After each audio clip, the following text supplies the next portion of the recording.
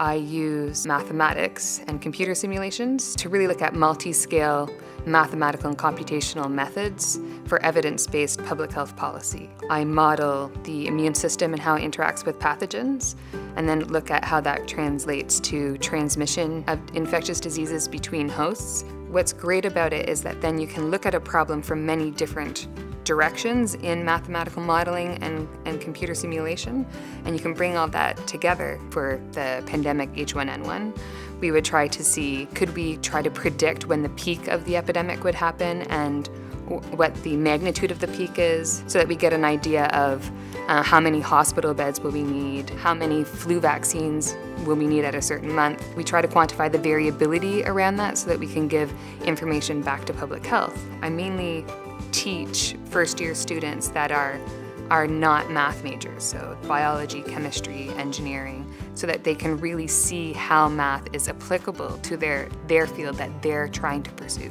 When I teach math, even in first-year calculus, I always try to give a real-world example. Having lots of people around with different expertise means you're always learning, you're bringing in new tools into your research, and it really helps advance public health knowledge and advice to government and decision makers so that we can have a healthier population.